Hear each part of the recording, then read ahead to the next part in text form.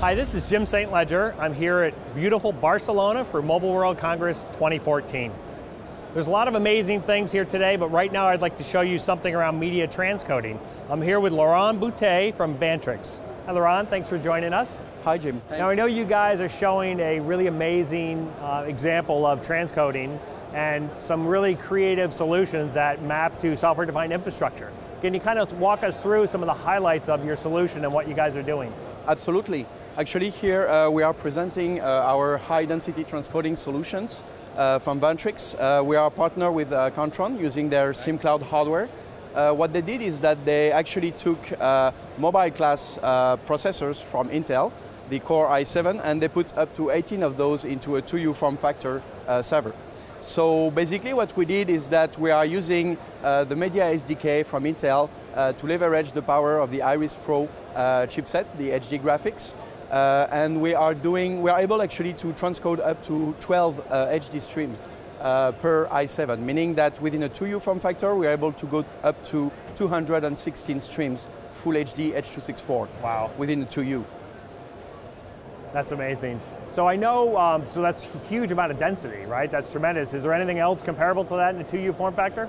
No, from what I know, it's the highest density today on the market. So that's awesome. Yes. But that doesn't get you to a cloud or SDI type of implementation. So talk a little bit about that. Exactly. So basically the downside of it is that now you have to manage actually up to 18 hosts within a 2U form factor, right? So basically what we did is that we chose OpenStack, the cloud management system, to actually manage those 18 servers within 2Us.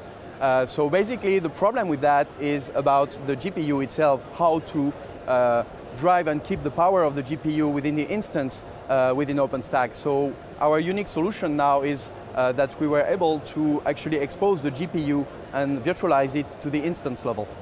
That's terrific.